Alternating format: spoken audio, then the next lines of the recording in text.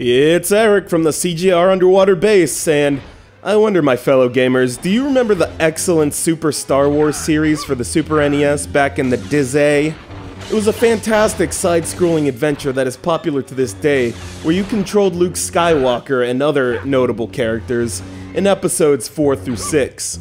It was difficult to say the least, but I still consider it one of the best platformer series I've ever played. Well, flash forward to the turn of the millennium, and LucasArts is desperately trying to push their case for that all-too-imperfect resurrection of the Star Wars series, starting with Episode 1, The Phantom Menace. Their desperation is reflected in Star Wars Episode 1, Jedi Power Battles, developed and published by LucasArts for the PlayStation.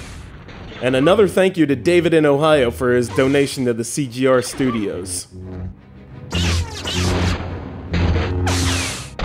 Now, this is not to say that in this new age of gaming that LucasArts produces bad games, not at all.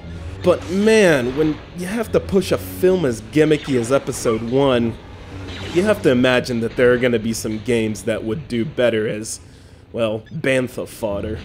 It's the prequel days of Star Wars, and if you didn't fall asleep halfway through the film, you'll remember that in The Phantom Menace, Obi-Wan was a Padawan, Qui-Gon Jinn was his master, and Mace Windu was the baddest motherfucker with a lightsaber in the galaxy. Yes, Samuel Jackson's appearance was definitely the saving grace, which is why I chose him out of the 5 Jedi you can choose in the game. You will battle through 10 levels of easy-to-kill enemy droids, that is, if you aren't bored to tears halfway through the game. The beat-em-up basis of this game is a good idea, especially towards fans of the genre like me, but it is instantly ruined by, first of all, the terrible movement controls, which make it impossible to immediately switch direction unless you stop running. Poor platform design that will have you keep falling to your death at the same point 5 times in a row, and worst of all, no autosave.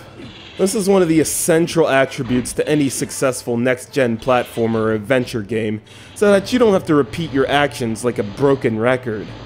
The only bit of fun I had with Jedi Power Battles was the ability to lock onto your opponent with R1, and being able to use force powers, but even then, I found it silly that you could only use them at a certain time, which I frankly still don't understand. Poorly thought out game design like that of Jedi Power Battles just makes you want to move on to the next game in the bargain bin, and leave it for the little kid who thinks that episodes 1 through 3 are like so much better than the old fogey 4 through 6. Sigh. There they are. Get them.